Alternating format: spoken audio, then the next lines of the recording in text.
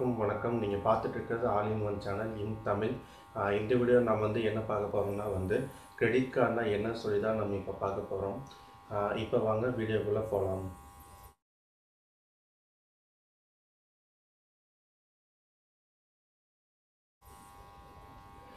Credit கார்டுனா என்னென்னு பார்த்தீங்கன்னா, இது முழுக்க பார்த்தீங்கன்னா மிடில் ஹை கிளாஸ் இவங்களுக்காக வந்தது தான் கிரெடிட் கார்டு. இது பார்த்தீங்கன்னா உங்களுக்கு கிரெடிட் கார்டு உங்களுக்கு எதுக்காக கொடுத்தாங்கன்னு பார்த்தீங்கன்னா, இப்போ பேங்க்ஸில் இப்போ 19th சென்ச்சுரிஸில் ஒரு 10 இயர்ஸ் 15 இயர்ஸ்க்கு முன்னாடி இருக்கிறவங்களுக்கு தெரிஞ்சிருக்கும். இண்டஸ்ட்ரியல் ரெவல்யூஷன் வரும்போது நிறைய இந்தியாவில் நிறைய பேர் பணம் பேங்க்கில் இன்வெஸ்ட்மெண்ட் பண்ணி வச்சுருந்தாங்க. அப்போ ஃபிக்ஸட் அமௌண்ட், அதுக்கப்புறம் இந்த மாதிரிலாம் இன்வெஸ்ட்மெண்ட் பண்ணியிருந்தாங்க. அதுக்கப்புறம் இன்னொன்று பார்த்தீங்கன்னா லக்ஸூரியஸ் லைஃப்பும் கூட பார்த்தீங்கன்னா அப்படியே க்ரோ ஆகிட்டே இருந்துச்சு. அப்போ பேங்க்கில் பணம் ஃபுல்லாக ஸ்டோராக பேங்க்லேயே எல்லாம் டெபாசிட் பண்ணிகிட்டு இருக்கும்போது அதை தவிர வேறு எதுக்குமே பணம் வெளியே வரலை. அதனால் அப்போ இருக்கிற மைண்ட் செட் எல்லாருமே நம்ம ஃப்யூச்சர்ஸில் பணம் வேணும்னு சொல்லிட்டு அந்த பணத்தை பேங்க்லேயே சேவிங்ஸ் அக்கௌண்ட்டாக ஃபிக்ஸட் டெபாசிட்டாக இந்த மாதிரியே போட்டு இன்ட்ரெஸ்ட் பண்ணாங்க. அப்போ தான் இப்போ பேங்க்ஸில் ஒரு முடிவு பண்ணி கிரெடிட் கார்டுன்னு சொல்லி ஒரு ஏடிஎம் கார்டு மாதிரி நம்மளுக்கு இன்ட்ரடியூஸ் பண்ணாங்க. அது எதுக்குன்னு பார்த்தீங்கன்னா, பேங்க்கில் இருக்க அமௌண்ட்டை அப்படியே ஃபுல் அண்ட் ஃபுல் பார்த்தீங்கன்னா பணத்தை ரொட்டேஷன் பண்ணால் தான் அதோட மதிப்பு அதிகமாகும். அதுக்கப்புறம் பார்த்தீங்கன்னா அதோட தன்மையும் அதிகமாகிட்டே வரும். அப்படின்னா தான் ரொட்டேஷன் ஆகும்போது தான் பேங்க்குக்கு அமௌண்ட் வரும். அதுக்கும் அந்த ரொட்டேஷன் பண்ணுற அமௌண்ட்லேயே பேங்க் இன்ட்ரெஸ்ட் எடுத்துக்கிட்டாங்க.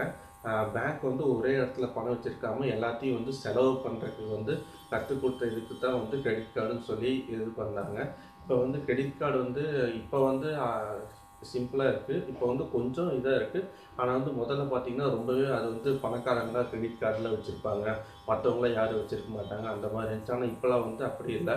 அதுக்கப்புறம் பார்த்திங்கன்னா இந்த 2005 அந்த மாதிரி சமயத்தில் பார்த்திங்கன்னா இந்த ஐடி கம்பெனிஸ்லாம் உள்ளே வரும்போது அவங்களோட ஒர்க்கர்ஸ்க்கு இந்த கிரெடிட் கார்டு கொடுத்தாங்க. அப்போ என்னன்னு பார்த்தீங்கன்னா அவங்க வாங்கின சேலரி அந்த மந்த் எண்டில் அவங்களுக்கு மேக்ஸிமம் 10,000 இருந்துச்சு. அப்போ அதை ஈக்குவலைஸ் பண்ணுறதுக்கு மேக்ஸிமம் பார்த்தீங்கன்னா எல்லா கார்ப்பரேட் கம்பெனியும் ப்ரைவேட் பேங்க்ஸோடு டைப் வச்சுருந்தனால அவங்களுக்கு அசைன்மெண்ட் பண்ணி அவங்களுக்கு இது கொடுத்தாங்க, கிரெடிட் கார்டு மாதிரி கொடுத்தாங்க.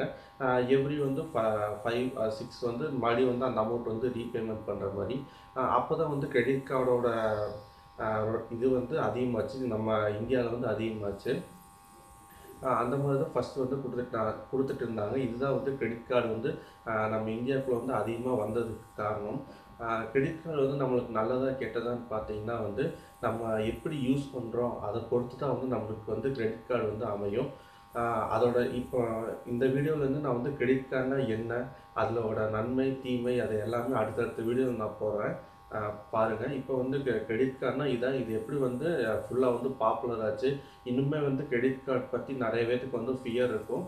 இப்போ கிரெடிட் கார்டு பற்றி எந்த ஃபியரும் வேணாம். ஆனால் கொஞ்சம் அந்த பின் நம்பர் இந்த மாதிரி இதெல்லாம் டிரான்சாக்ஷன்ஸ் இதெல்லாம் இப்போ கொஞ்சம் பக்ஸ்லாம் இதாகிட்டு பரவிட்டுருக்கு.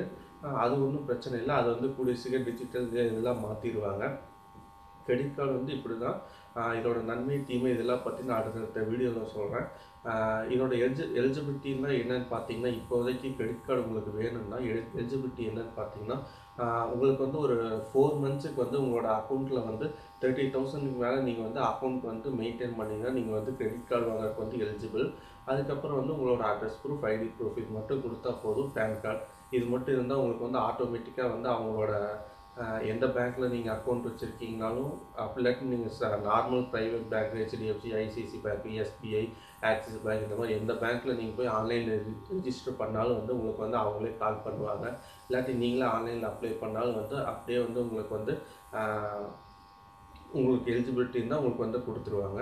அடுத்த வீடியோவில் கிரெடிட் கார்டோட பயன்கள் பற்றி நான் சொல்கிறேன். அட்வான்டேஜ் அண்ட் டிஸ்அட்வான்டேஜ் பற்றி நான் அடுத்த வீடியோவில் உங்களுக்கு கிரெடிட் கார்டு பற்றி நான் சொல்கிறேன்.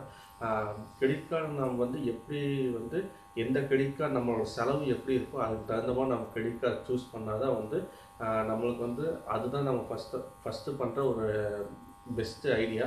நம்ம எந்த மாதிரி கிரெடிட் கார்டு சூஸ் பண்ணுறோமோ அது நம்மளோட எக்ஸ்பென்ஸ் எந்த மாதிரி இருக்கோ அதை பொறுத்து தான் நம்ம கிரெடிட் கார்டு நம்ம செலக்ட் பண்ணணும். அந்த வீடியோஸ்லாம் நான் அடுத்த வீடியோவில் நான் உங்களுக்கு சொல்கிறேன்.